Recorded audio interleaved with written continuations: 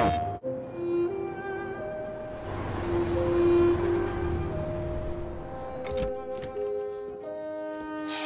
been gone for 2 weeks, so the place is a mess. You do the housework, the washing, you cook the meals. That's Alice. You look after her. Homework, bath, all that crap. Got it? Right away, Todd.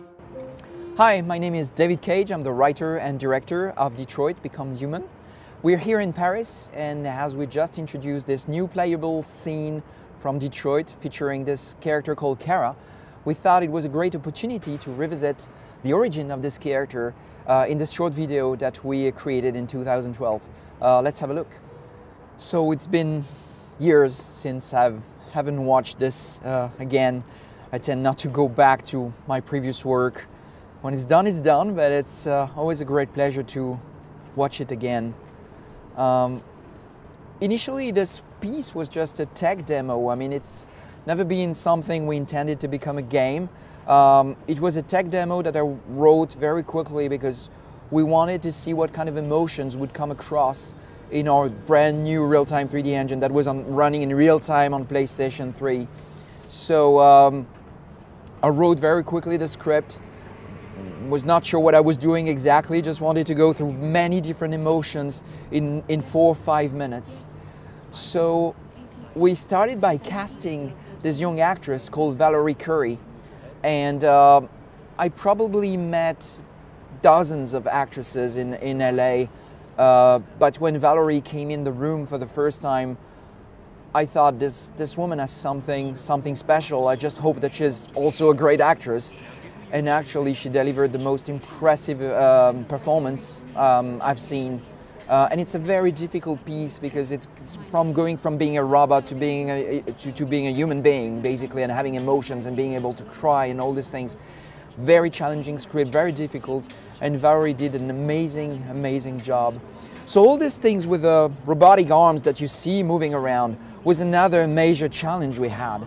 My God, it was really something difficult, because actually we wanted the actress to be aware of the presence of these robotic arms, and so know where they were and be able to look at them and maybe push them back at some point, as we will see. So basically we had like 3 people on set faking the arms and just, you know, with this very precise choreography, just making sure that they were moving the right way at the right moment so she could react and push them back and look at them at the right moment in the right timing. So all this is perfectly choreographed, and it was a real nightmare to make, and I think the people who did it still remember it today. So one of the challenges we had was to play with this character, make her look human, but at the same time look like an android. And one of the first questions that we had was, how are we going to make her believable, human, so people care for her and not just say, oh, it's a robot, I don't care, I don't share emotions, I don't feel any empathy. And actually the performance of Valerie Curry answered that question for us, because her performance was so moving that it became very natural and it came very easily. We just heard her singing in Japanese, so in order to do this, and before that she spoke French and German, I think, if I remember well. Of course, it's not Valerie. She has a lot of talents, but she doesn't speak so many languages. So we had to work with a Japanese singer who just did this bit, and with a French actress and a German actress to do the different languages. And at the end, we put everything, of course, on Valerie's face, so it looks like it's Kara speaking different languages. So that was a real choreography, a lot of work, and talking to the operator was really something important. This is the moment where she realizes that she's going to be disassembled, what will happen to her. So a very moving, very important moment in the story. Working on the eyes, working on performance capture, working on the skin. So of course all these technologies have evolved a lot since then, so it's I'm still very proud of it, but at the same time, if you look at Detroit today and how we recreated the character of Kara, I think she looks much better today. It's different generation, different engine. And this is the moment where she gets disassembled. So still this choreography with all the robotic arms, and she had to be lifted up. And this is when she pushes all the robotic arms. All this happened for real on the set. So when we worked on the design of this android, we wanted to avoid having something that would be purely robotic, because we felt it would feel weird to have someone made of iron and just, you know, electric wires. So we wanted to create a structure, an anatomy that would pretty much look like a human being. So we created this heart beating in the chest and this blue blood that would go through her veins, so we could have this, you know, this feeling of empathy. She looks human, and she also had a heart beating and blood in her veins. That was something important to us, and I think it plays an interesting role, an interesting part in the impact that the piece has. And again, that was a huge challenge to create a character and so show how she's assembled on screen, looks like a human, and then disassembled again and then reassembled. It was a challenge on a technical point of view with a real-time 3D engine, but it was also a challenge in matter of directing, because we wanted to find the right pacing. We didn't want the player, the user, to see it, to find it boring. And it's all in the performance of the actress that it came to life. That's the moment where the operator changes his mind and decides to let her go. Playing with lens flares here on PlayStation 3. Last moment of fear. And she realizes that now she's free.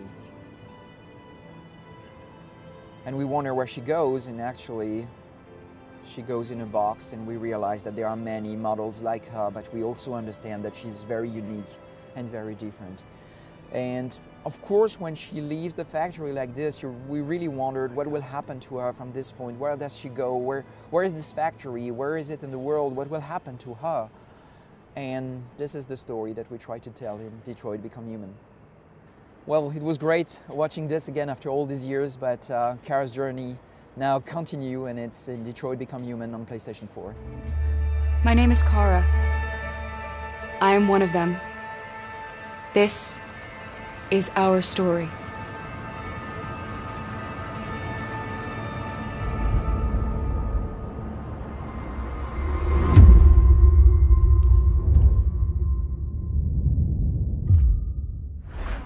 PlayStation.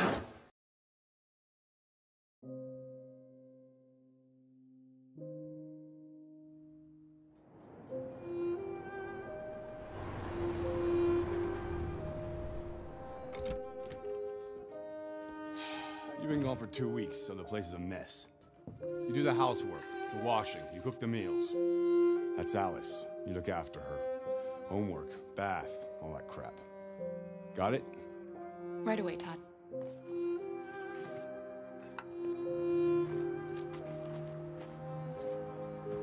Aren't you going to school today?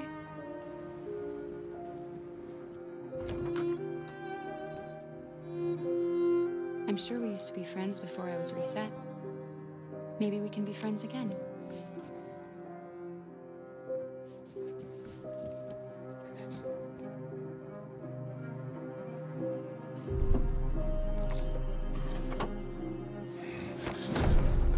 You shouldn't mess around with my stuff. It makes me nervous. I'm sorry, Todd. What are you looking at? Maybe you think this is easy. Maybe you think it's my fault your fucking mother took off. Fucking whore walked out on me for a fucking account. Come back here. You stay there. Don't you dare fucking move. Alice! Daddy's very mad! It's all over now. Daddy isn't angry anymore. You know Daddy loves you. This is all your fault!